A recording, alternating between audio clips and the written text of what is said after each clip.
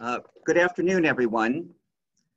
Before I introduce our guest speaker, Harriet Behar, I would like to thank you, the co-op owners, for the opportunity to have served as one of your representatives on the board for the last 13 years. Supporting our co-op is essential for a number of reasons. As Erica and Troy pointed out, co-ops provide a different corporate model, one that allows for a genuinely kinder, gentler capitalism. Co-ops, as has been noted, are rooted in their communities, and they are committed to a triple bottom line that includes social and environmental responsibility. Food co-ops like ours have another important role, providing real food. Real food is the foundation of good health, including a strong immune system. As Hippocrates, the father of Western medicine, said, "Let food be thy medicine and let thy medicine be food." In our times, when so much of our food is compromised by GMOs, pesticide contamination, artificial ingredients, and so forth, access to organic and sustainably grown food is essential. Food co-ops like ours also understand that farming methods are central to environmental health. Factory farming, chemical-intensive farming, animal cruelty, and poor working conditions should have no place in the food system. Also, there are scientists whose studies show that expanding organic and sustainable farming could do more to reverse climate change than just about any other human activity. I'm happy to say that we have an outstanding staff and general manager that are steadily building the success of the co-op day in and day out through attentive service, implementing better systems, and a willingness to experiment. Finally, we have a terrific board in place that, to a person, brings a deep commitment and thoughtfulness to their role and contributes a wealth of relevant experience. Thank you again for the honor to have served on the board these many years. Next, I have the privilege to introduce our guest speaker, Harriet Behar. I had the pleasure of serving with Harriet on the National Organic Standards Board, the volunteer entity under the US Department of Agriculture, responsible for establishing organic regulations.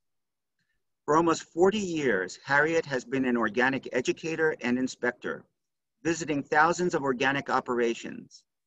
She formerly chaired the National Organic Standards Board, where, among other things, she led efforts to better guard against GMO contamination of organic products and also opposed extending organic certification to hydroponic operations.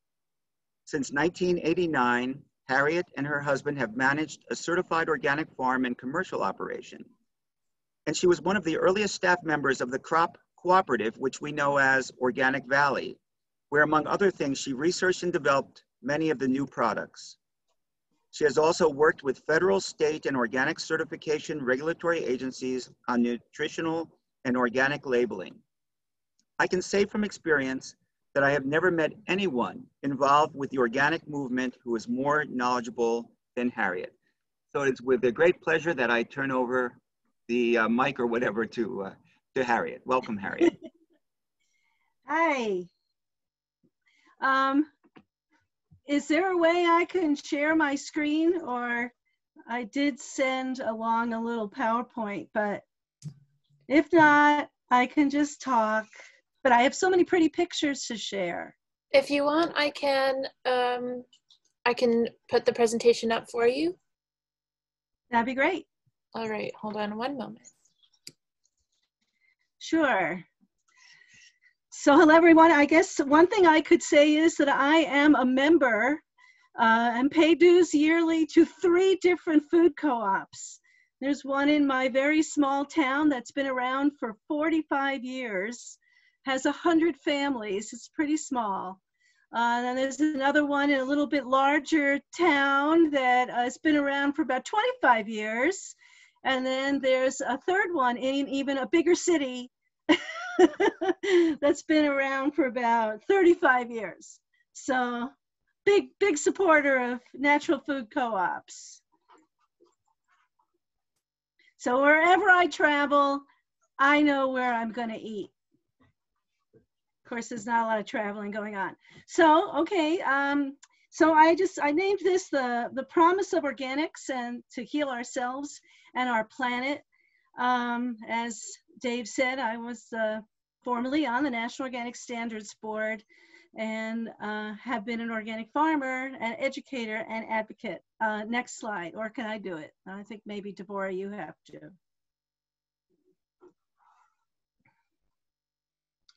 So this is my farm. That's my husband, Aaron, and one of our dogs. So even on my own certified organic farm, I've tried to walk the talk. I built, now it's been 20 years that I've had that earth-burned solar greenhouse where I grow vegetables in the winter, mostly for myself, although I do sell some out of there. I have another high tunnel that I grow spinach in for sale.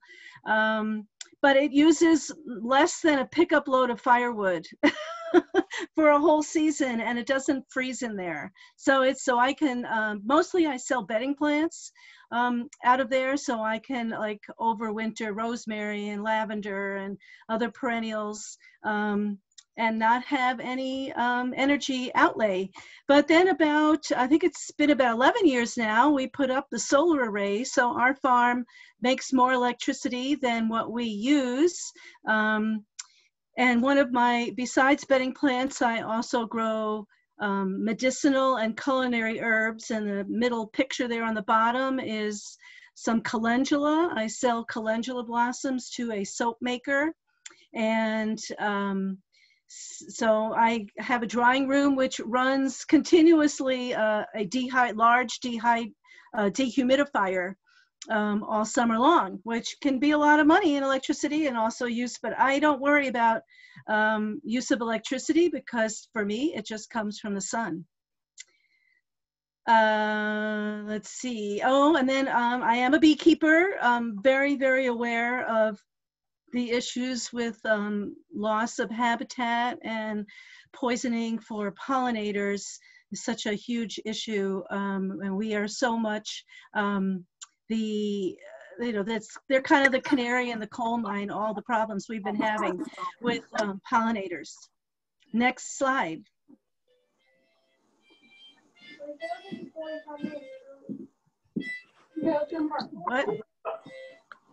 What? So that's my farm, but then in the rest of my life, I've been an organic inspector for many years. I've worked with Moses. I'm not sure how many of you know who Moses is. It's a Midwest Organic Sustainable Education Service. I worked for them for many years, and now I'm currently working with the University of Wisconsin-Madison. I have visited thousands of organic farms and organic processors. It's been such a privilege to get to know these people. There was one farm that I went to, it was an organic dairy farm. Here I am in Wisconsin.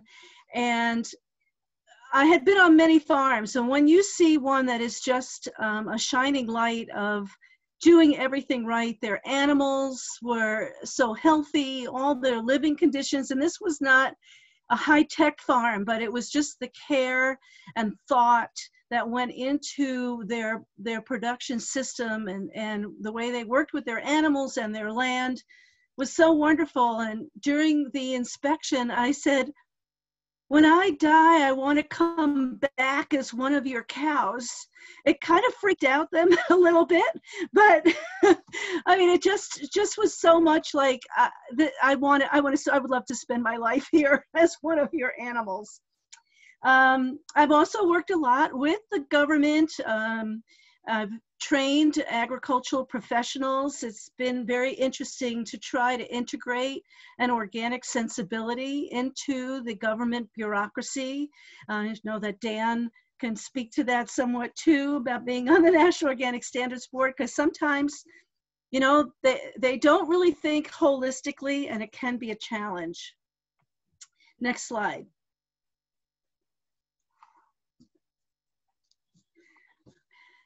So I am an unabashed and unapologetic supporter of organic. When I drive around, I live in an agricultural area. Luckily, I am near Organic Valley, so there's a lot of organic farms. We have the highest amount of organic farms in my region of any region in the country. but there's a lot of chemical use, and I always feel so sad when I see it because I know it is really not necessary. But even in organic, we need to continuously improve. We can always learn more. And especially, it's frustrating, and I know Dan can speak to this too, how frustrating it is because the government is so slow in their movement when we give them recommendations on things that we need to do. Also, and I have to say, especially in this administration, political influence has really hurt the organic label and the organic standards because there has not been movement on things that we want, and also somewhat of a push to kind of move us what I would consider backwards. There's also, big ag that wants to get involved in organic and kind of push the standards so they benefit them. If you notice at the bottom, it says here that the organic rule was passed, the law was passed in 1990, and it took 12 years for them to write a regulation to implement it. Because really it was a challenge, and they did come out with a proposed rule which allowed GMOs and irradiation, and it was very, very problematic, but we took care of that. One other thing I want to say too is I recently was hired to be a special advisor on a law in a law case against a pipeline that was going through organic land. And I was amazed by how little the law understood what an ecosystem was and how even the agricultural advisor for the pipeline had so little understanding. And at one point, there was a lot of written stuff back and forth, and just went on for quite a while. And so I don't know how many pages I wrote, probably about 40 or 50 pages of testimony. And then I had to go and stand before the judge, and I was on the witness stand. And after they grilled me for about an hour and a half, and they, of course, did not win. They kept trying to get me to say things that I wouldn't say. The judge, before he would let me off the witness stand, said to me, "I really enjoyed your discussion about pollinator habitat," because there was one area of the pipeline that was going to go through kind of fallow land where the vegetable growers said that's where all of their beneficial insects, could grow and, and reproduce. It was, to them, it was not fallow. It was a place for their ecological services from these pollinators and beneficial insects. And in the pipeline's description, they just said that it was just full of dandelions. And so I gave about a 2-paragraph description of why dandelions are so important, especially to honeybees, but to all pollinators, because they're a very early pollen source, very high protein pollen that then encourages the colonies to expand and reproduce and get ready for the honey season. And the judge said, "That was so beautiful. I will never look at dandelions the same again. I will never kill a dandelion after reading that." So that made me feel good. And the pipeline did not end up going through the organic land. So we did win that case. Next slide.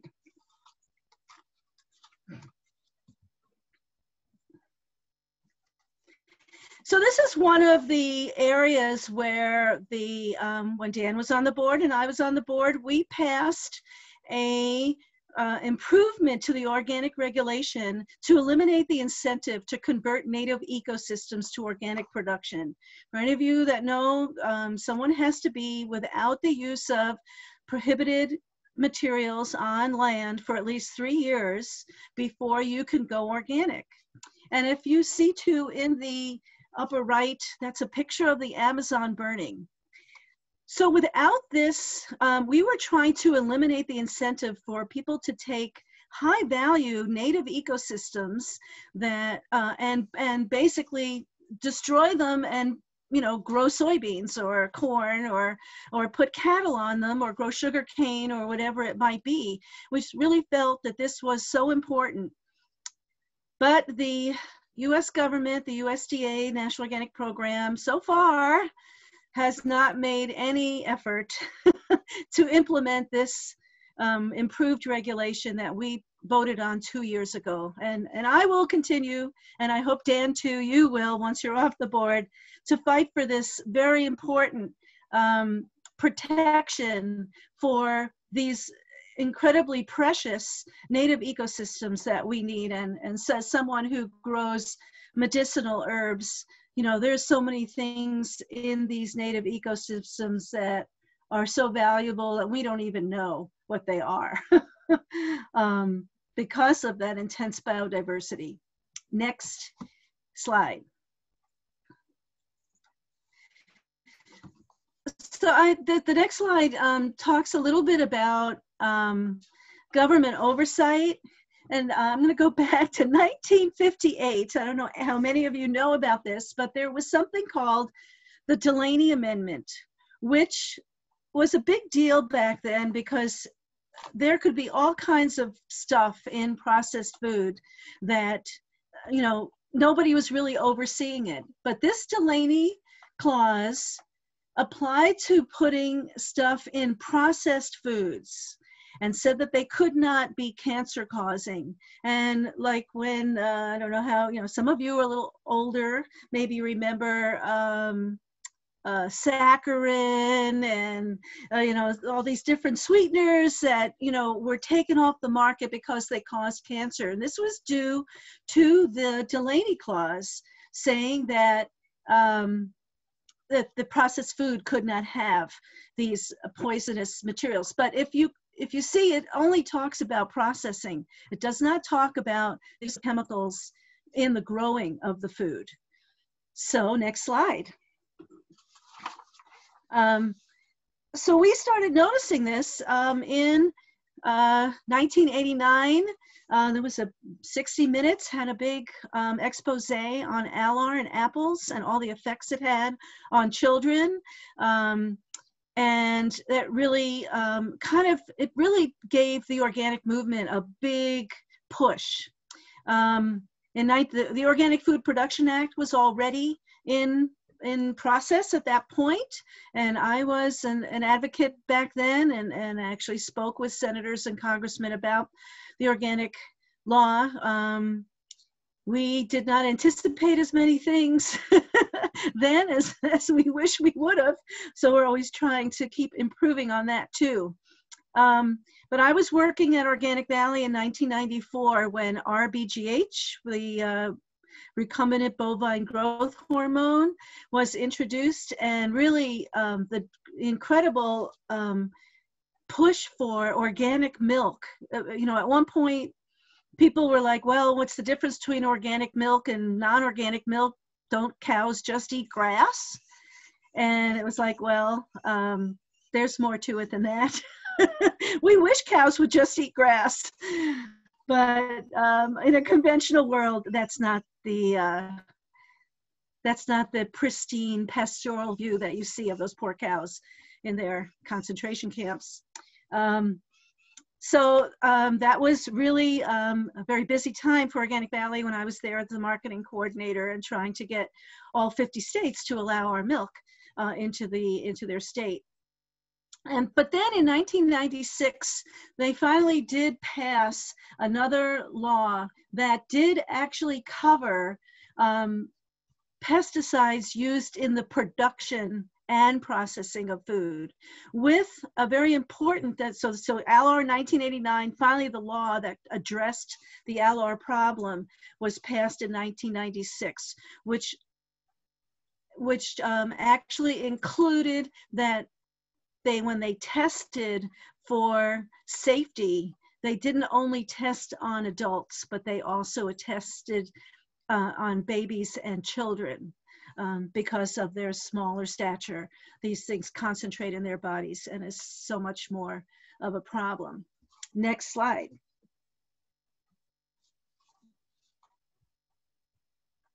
So we know we have a problem, but this is one of the things in the organic regulation that I really feel is really hits the nail on the head. Other things in the rule I wish would change, and I tried to do my part there.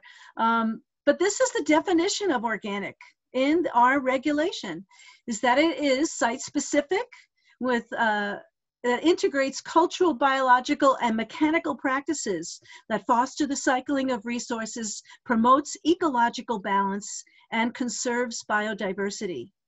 So it doesn't really talk about, it doesn't use chemicals, right? It's not, and it's not an input substitution. It's all about a system. It's all about mimicking nature. And I can tell you on my own farm that I mean, I have some pesticides that I purchased when I was growing a lot of vegetables for Organic Valley, and I thought I needed to have things on hand. I never ended up using them because we had so much beneficial insect habitat. We didn't grow everything in one big field. We spread it around and didn't have monocultures.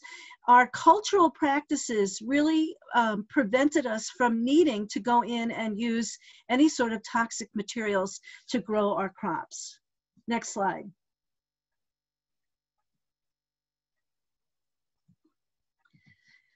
So as an organic inspector, I have been on thousands of organic farms.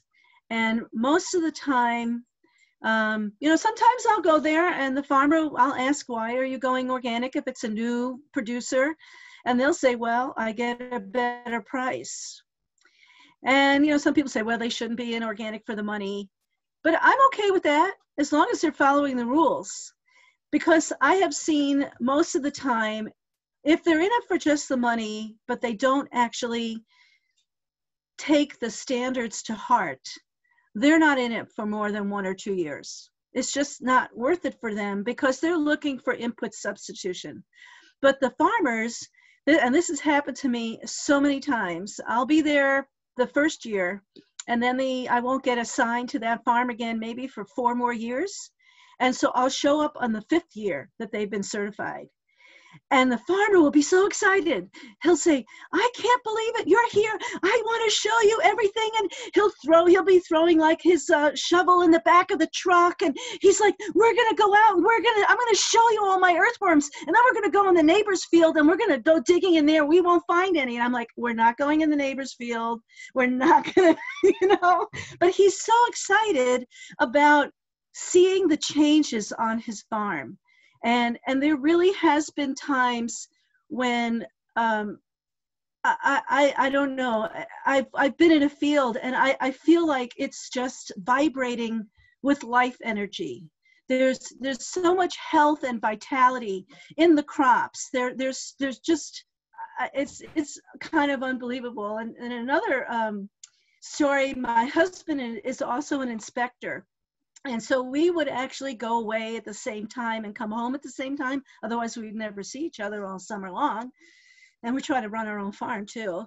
But at one point, he was in southern Minnesota and I was in central Iowa. And I said, oh, you would not believe the soil I saw today on this farm. Oh, it was this beautiful silt loam. And, you know, I think it went down for like, you know, this is Iowa prairie, you know, and they're doing such a good job stewarding it. And he goes, well, I'm in southern Minnesota and I saw the nicest dirt. And then he started talking about his soil and his ecosystems that he was seeing. And then after about 5 minutes, we were like, why are we arguing about this? But we were both so excited about what we saw and the stewardship that we saw of the land and the environment that these farmers were on. And they realize that they cannot farm unless their ecosystem is healthy. And they do everything to do that. Another story too is, this was a new farm that I went to. and they had used some mouse bait, you know, that's not allowed in organic, on their farm because they were having some mice or near their corn crib or something. And at the same time, they had noticed that an owl had a nest in one of their trees near the house. And they used to sit on the porch in the evenings and watch the parents come and go. And they were so excited with their binoculars to see the babies. Well, then they all died. And there was this dead mouse that obviously had been killed by the bait. And the family was just like, we feel so bad. And that was one of the reasons why we wanted to go organic. We knew we had to do something different. We can't be killing off. I mean, the owls were not eating their corn. And here was this unintended consequence, which again is so much a part of conventional agriculture. Yes, we need to eat, but we need to be paying attention to what we do. Next slide. So one of the things, again, is moving away from monoculture. You're going to see more farms that are like on the right-hand picture with smaller fields and areas around the edges for wildlife, birds, hawks, snakes, all of these other, basically, as I would like to say to my farmers when I would visit them, is we're trying to get back to the Garden of Eden. We want to have everything in balance. You know, when you have a lot of mice and then you kill off the owls, you're going to have even more mice because you've killed off the predator. So you want to give the predators a place to live. And so this has actually been studied. These are slides from Iowa State, where they have found that they don't have issues with soybean aphids in small fields like this, whereas they do in the larger fields. Next slide. The other thing too is that a lot of organic farms really look at their full farm and try to figure out what are, it's a whole ecosystem. It's not just like I am growing this or that, but they look at what can I do in my crop rotation, in my cover crops? What can I do to build soil? Where can I have habitat for beneficial insects? Should I just allow some wild areas to grow? Do I need buffer zones between me and my conventional neighbors to prevent unwanted drift? And so a lot of farmers really sit down with their maps and try to figure out what they can do to improve all the land that they are stewarding as one whole, and see that they have something, the ecosystem services that they can build into that facility that they have as their farm. Next slide.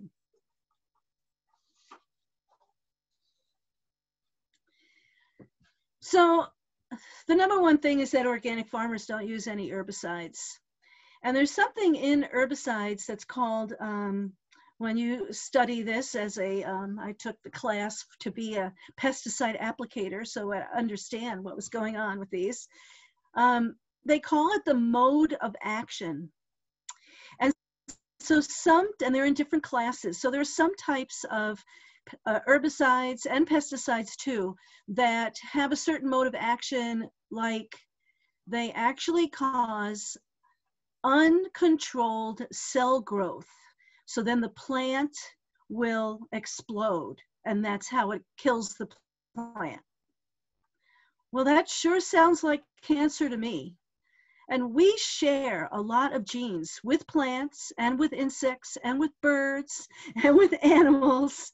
The vast majority of our genome is very similar. And so if we are using things on plants that cause uncontrolled cell growth, what do you think it's going to do to us? And truthfully, organic has shown that it is really not necessary.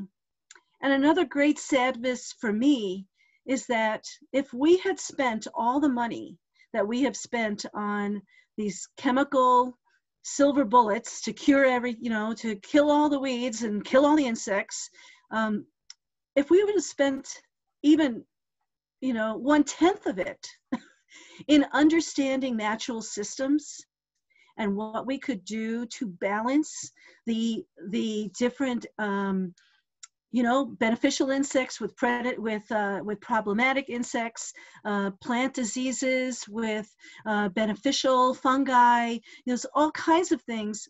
How much further along we would be. And of course, when you work within the natural system, you are not going to have any unintended negative consequences because this is the way the earth has evolved. Next slide.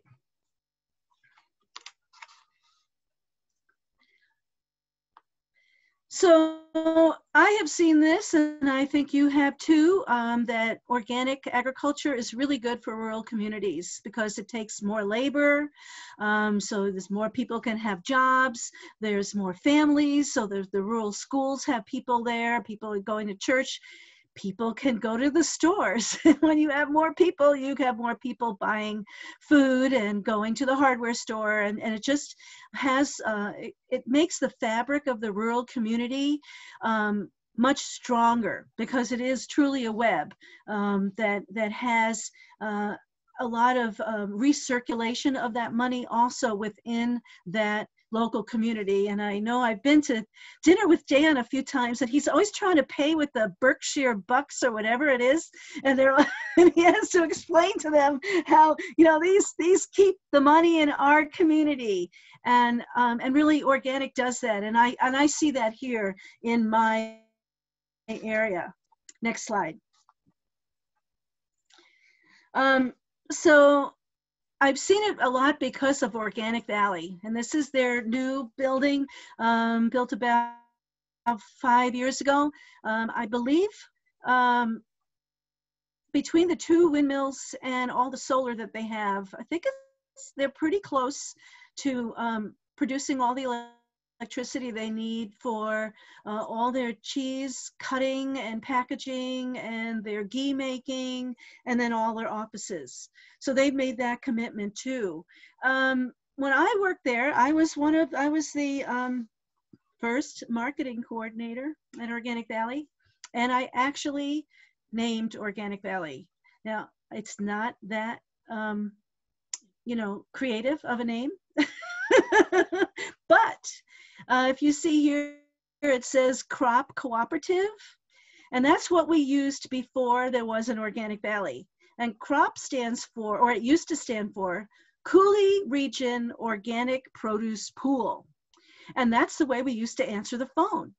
And I said, I can't stand this anymore. I can't answer the phone. There's only like 3 of us in the office. I can't answer the phone. Cooley Region Organic. By the time I get to the end, they're kind of like, Coolies? What is this? The pools? They don't understand. So I said, we need something that'll say who we are, and it falls off the tongue easy. And it's not this long name. Now, legally, the cooperative is still called CROPP. They changed it to Cooperative Regions of Organic Producer Pools because they have meat pools and dairy pools and vegetable pools and egg pool. And those are the different producers. And after 30 years, this is the first year I've not grown vegetables for Organic Valley, but I did make it to 30. But I know that they really do, they have smaller producer groups, and then they have larger groups. And so they really do rely a lot on their membership. And in those early days of Organic Valley, those meetings were wonderful for my heart. People were just so committed to wanting to get food out, organic food, and offering that alternative. I mean, there was no organic milk, and they wanted to give people organic milk. So at one point we were selling under a different name. It was called North Farm, and they were a cooperative warehouse. And then they didn't sell any cheese for like 3 months. And of course, we couldn't survive on that.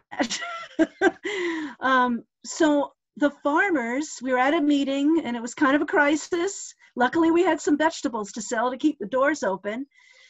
And the farmers each put $100 on the table. There was 8 of them. And we took $200 out of our meager, bank stash.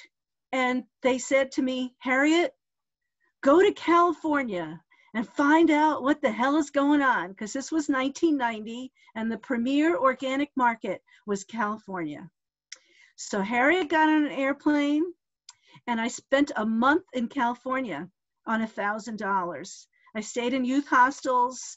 I had people that I knew. I slept on I had my sleeping bag. I slept on the floor of their, living rooms. I did whatever I needed to do. And I went from San Diego to Arcadia. I visited over 50 retail stores and 15 distributors. And I came back on February 1 and I said, we've got orders. We better get a label and a brand name because we got people who want cheese. And I found out that the other distributor that had our product was selling it to distributors in California that didn't have refrigeration on their trucks. And so our cheese was arriving like slimy. I mean, I know, it's California. You can't, I suppose if it's winter in Wisconsin, you could have no refrigeration on your truck, but you can't do it in California. So by Earth Day, we were shipping our first organic cheese under Organic Valley. So that was but a lot of it was that support by the farmers. They said, we know we can do this. We know we have a good product. We know that people need this from us. Next slide. So it's not only Wisconsin that has benefited from organic production and organic processors and co-ops that sell organic food that people want. This is a map of certified, it's only from 2015, that's because the government doesn't move so slow, but you can see that, your area has got a lot of organic farms and processors and livestock and crops. But we do have to keep working on some other areas, especially in the South, that don't have good infrastructure. So, Organic Valley offered a lot to the producers here to be able to have a place to take their raw milk and make it into cheese and butter and yogurt and all that other good stuff. Next slide. No, that went backwards. No, oh, I'm sorry, I'm looking at mine. Okay, so organic follows something called the precautionary principle, which they follow in the European Union in their government, but we don't follow that here in our government. We put food out there, and then if someone gets sick, then we take it back. But in Europe, you have to prove that it's safe before you're allowed to sell it. It's not the way we have it here. And we find that a lot of the genetically modified foods are having unintended consequences. So the Bacteria thuringiensis toxin that's in a lot of the corn, which kills corn earworm and rootworm, it's in every piece of DNA of that corn. So if a corn stalk flows into a creek, it then kills the larvae of insects that trout eat.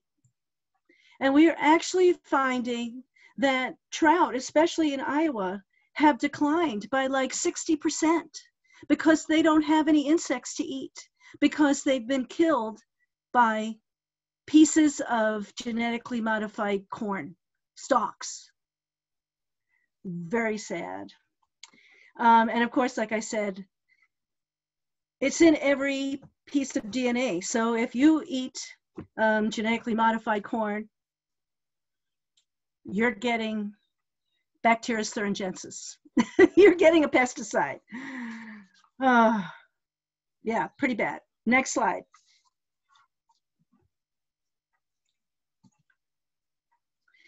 The other thing, there's something called neonicotinoids. I don't know if you've heard of these. These are seed treatments put on seeds. But what is so insidious about this is it goes on the outside of the seed. but it actually infiltrates the seed and moves up into the plant. So it's in the pollen and the nectar and the juices of the plant. So if a bird or a monarch butterfly or whatever consumes pollen or nectar from any of these plants, they are getting this neonicotinoid. So it would kill you and I, and it kills them. So it kills birds. I don't know, any of you are bird lovers, but you probably have heard that we've lost 60% of our birds since 1970. And I know I can definitely see that in my bird feeder.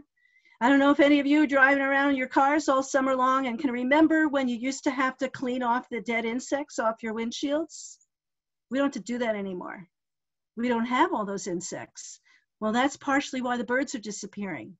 So we have to be always thinking about, yeah, farmers want to grow food and we need to eat food, and we don't want to worry about having,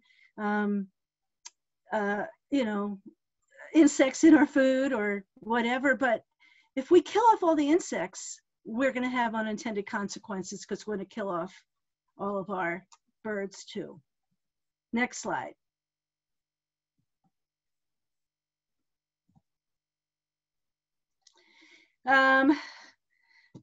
It's a misnomer that we're using less pesticides than we used to. At one point, I'm the chair of the Wisconsin Organic Advisory Council, which is under the Department of Agriculture. And somebody from Monsanto called us and said, we would like to come and talk to you. We said, okay. We hadn't expected Monsanto to come and talk to us as the Organic Advisory Council, but so he came, and we had first talked ahead of time and said, well, we're going to not be too confrontational with him and, nicey.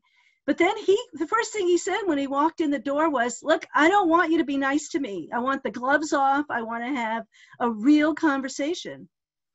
And so we started kind of laying into him about the problem with GMOs, and that what's been happening is they have to keep stacking the resistance to herbicides because they're causing all these weeds to become resistant.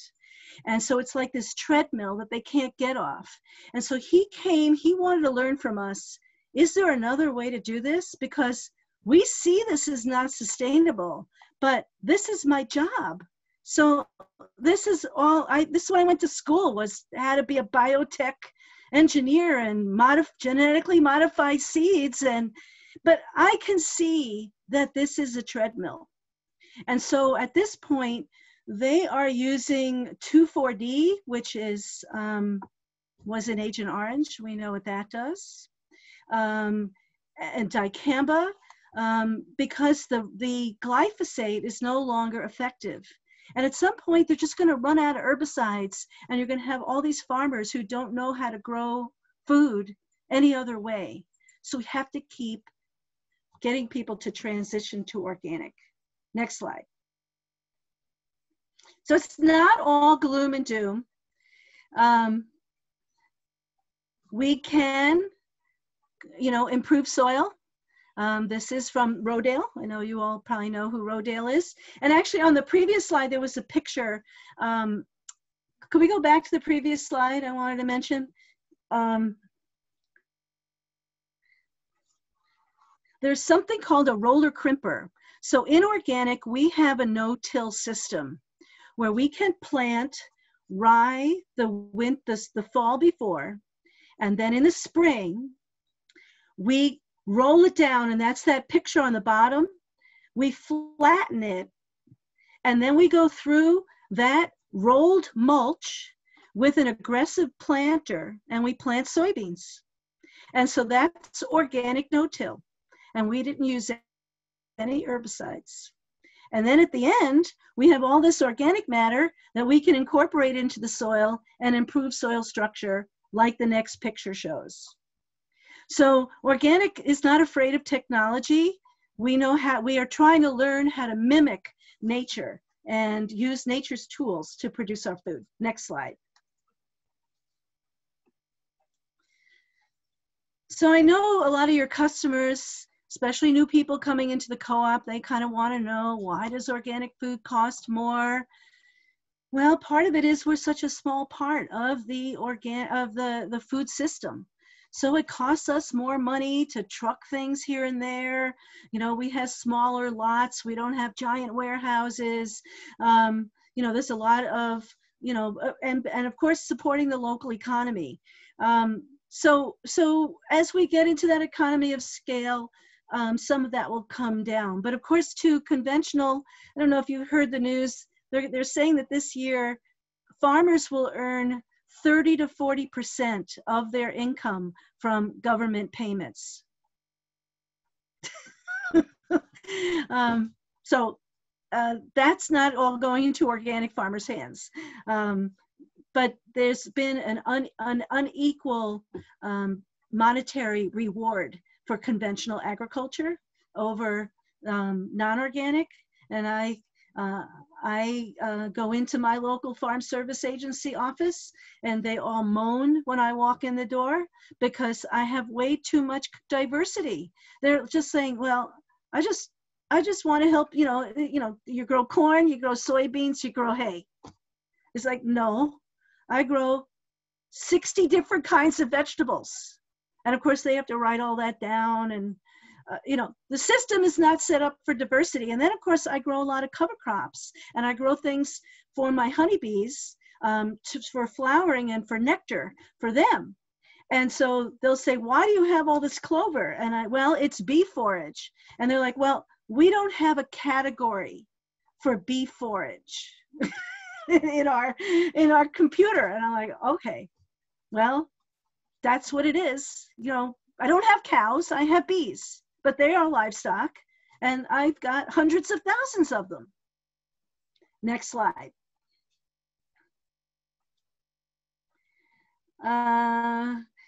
So I just was reading this morning an article that I'm trying to remember which group, Friends of the Earth, did a study and found that if people stopped eating, people went on an organic food diet, they had 70% less glyphosate in their urine after a week. So that's pretty intense statistic. So we don't really want this stuff in our food. We don't want it in our bodies. And really, we don't want it in our ecosystems because it is causing incredible damage, from, you know, losing our birds and our insects to climate change. Organic can really, and does, increase carbon in the soil. It improves biodiversity because the farmers know they depend on that for their agricultural production. And really, like I said, I want to come back as that woman's cow in my next life because it was just, it is so imbalanced with nature. There's just an incredible beauty to it. Next slide. So there are various names, natural, sustainable. Now the new word is regenerative, and there's organic, and then there's real organic. Truthfully, only organic has a certification behind it. Natural doesn't really mean anything in the marketplace. The people who sell things as natural would like to make it seem like it means something, but it doesn't. Technically, under the USDA, if you want to call something a natural meat, as long as it hasn't been marinated after it was, you know, cut up and made into meat, then it's natural. It has nothing to do whether the animal had hormones or, you know, what kind of food it was given or whatever. So it has no meaning. The meaning sustainable has also been co-opted by the conventional world.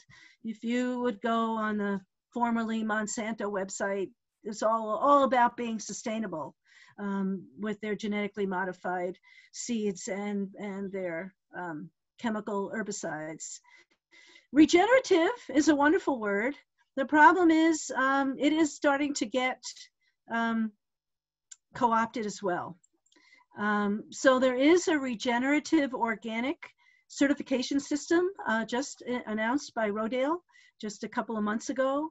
But I'm just really afraid that the word regenerative will go the way of sustainable and natural, because there is no legal definition to have it. So when I say it, it'll mean the same thing as the guy from, Dow Chemical. He's got a totally different definition than I do. And so it's a very confusing. So I'm just saying, if you're going to get behind regenerative, be really clear about who's saying it and what they mean, and educate the people that you are talking to about regenerative, what you mean by your type of regenerative. Next slide. So I know there's a lot of confusion about why some of us did not like hydroponic to be labeled as organic. So I thought I would just let you know, like, does that look like organic food to you? I mean, it's basically, I call them CAFOs for plants. They're just, concentrated plant growing houses where they just give them the plant, this will make the plant grow faster. It's not about the ecosystem. As a matter of fact, there's a high amount of energy use in these facilities. They are not any safer. There's been all kinds of food safety outbreaks from hydroponic farms, as well as soil farms. So take that off the table. And so I just don't see where they're providing habitat for beneficial insects here, or, how are they going to, allow an endangered snake to have a hypericum, place to live? Or I'm not saying that it's a bad system, but it does not meet that definition of organic, which includes cycling of resources, conserving biodiversity, and promoting ecological balance. Because there is no ecology in these buildings, and instead a heavy use of non-renewable resources. Next slide. And so in our organic law and rule, it talks all about soil as the foundation and building soil. And this is truly our best agricultural resource is soil. And of course, when we incorporate cover crops into soil, we are burying carbon there.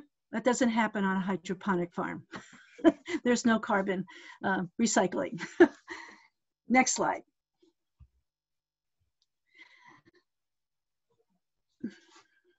So I'm going to say that organic can feed the world. I have been on many farms where they are one of the highest producing farms in the county for their type. Vegetables, fruits, corn, soybeans, high producing, dairy farmers. As far as when you compare it to especially to the use and using up of a resource to then the production of the food, organic beats out conventional every day, because we're constantly every year improving our resources for the next year instead of using them up or damaging them.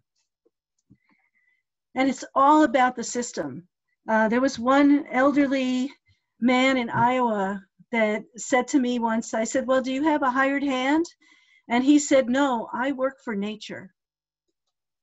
And this was just this kind of old farmer.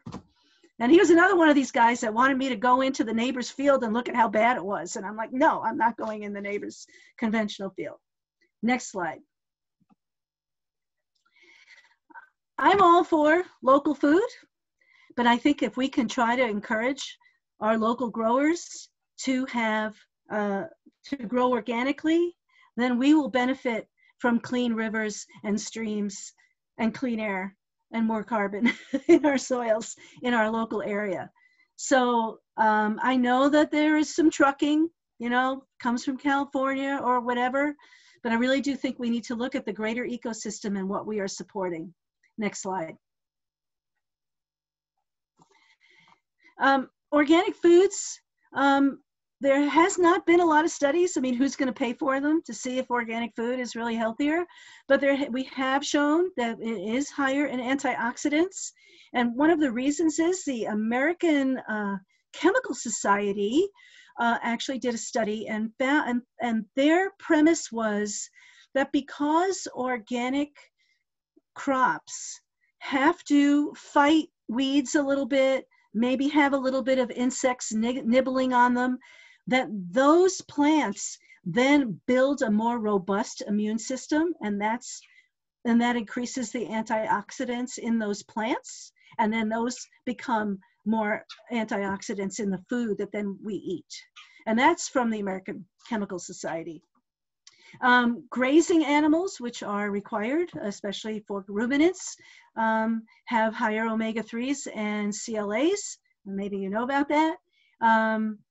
And organic farmers, in order to have less weeds, they also know that they need to balance their soils nutrients, because certain weeds like to grow when the nutrients are imbalanced in their soils. So when they have more balanced nutrition in their soils, that turns into more nutrition in their crops. Next slide. A lot of people know that there's, organic farmers can't use pesticides, but there are some pesticides allowed. But again, they can't use those unless, so there are some synthetic pesticides allowed in organic, but they can't be used unless the farmer, and I as an inspector always ask this question and go through it with them, what cultural, mechanical, and biological practices did they use before they went to the synthetic? So organic is not an input substitution. It's changing inputs for systems. And if you have a problem, if all your systems have failed, then you can go to this least toxic synthetic that we have approved. And the pesticide is reviewed not just for human health, but it looks at environmental health. It looks at how it's produced. Is there any environmental damage in its manufacture or its disposal? So there's a very intense, and I know that Dan can talk about that probably for hours, of the review of the materials before they are allowed in organic. Next slide.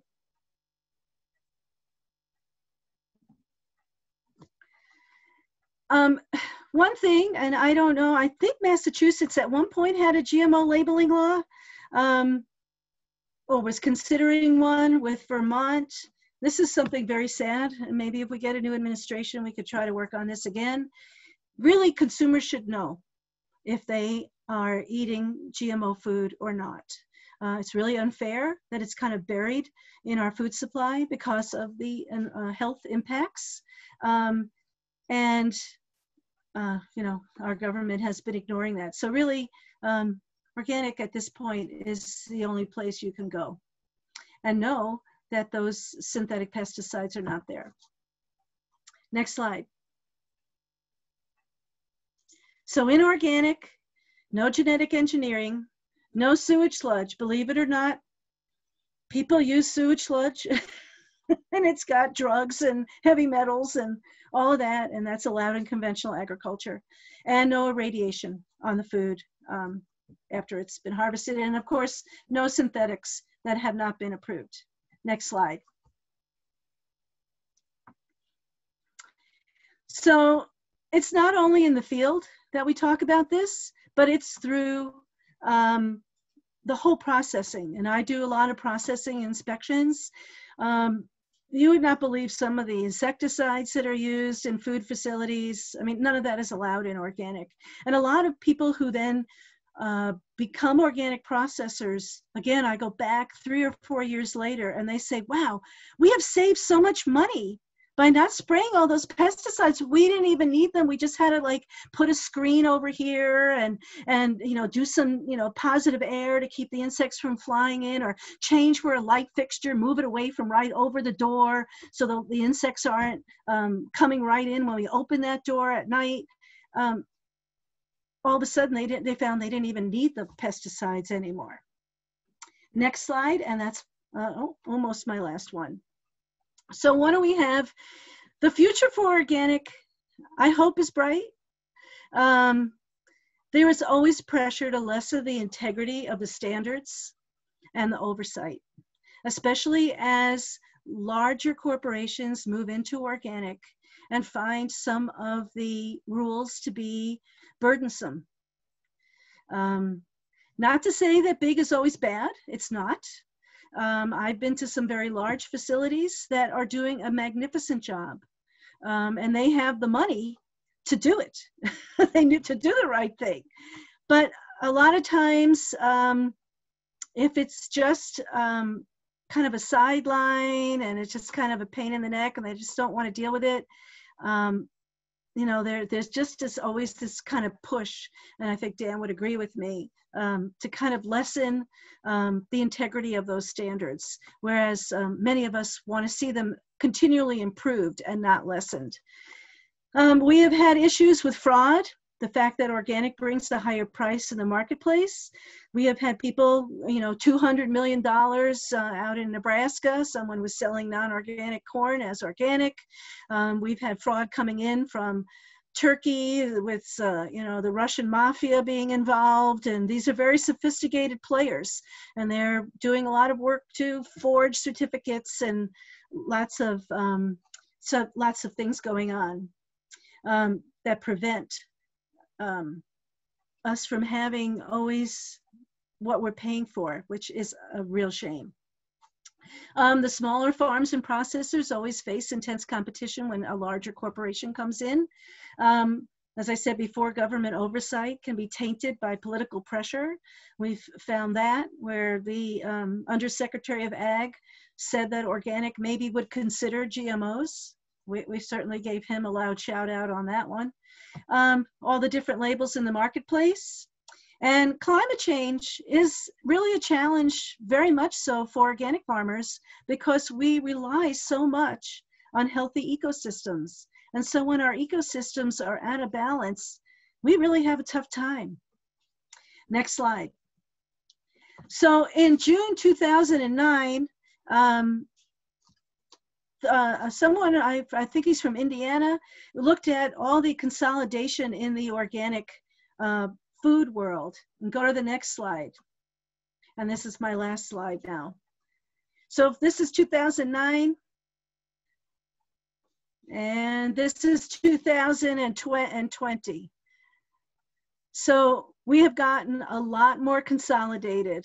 The big companies have, I know you probably can't read it very much, but you get the idea of all the little satellite companies. Those all used to be individual companies that now are being gobbled up by larger food corporations.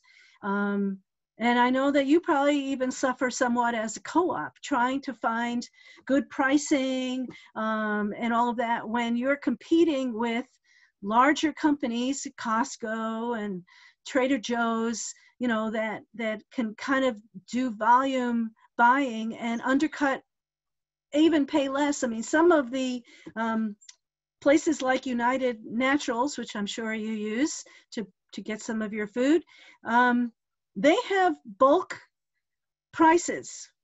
And if you don't, and so basically the people who buy a lot pay very little. They almost get it for wholesale. And the smaller volumes are subsidizing the big buyers. And that's just the way it is. And it's really a shame. And it wasn't the way it used to be. It used to be that all the natural food co-ops were served by cooperative warehouses, and United Naturals came in and either bought them out or ran them out of business. And I was there at the Blooming Prairie Co-op annual meeting and heard Michael Funk, I don't even know if he's still the CEO, stand up in front of their annual meeting. And there was about 300 people there, and said, either you take $1.10 on the dollar of your equity from me, or I'll run you out of business. That's a quote. So they took the $1.10 and Blooming Prairie was out of business. And they served Wisconsin, Minnesota, and Iowa. And that happened to all the, you had Northeast co-ops, Stowe Mills. I mean, all these they don't exist anymore. Who are your choices? You've got United Naturals and maybe some local other choices, but you don't have many choices. And this is why. So I don't know where we fight that, but I guess that's the end. Not as positive as I want it to be, except that if we keep a strong local economy and help our local people, keep in business, that maybe we can make a difference and use those Berkshire bucks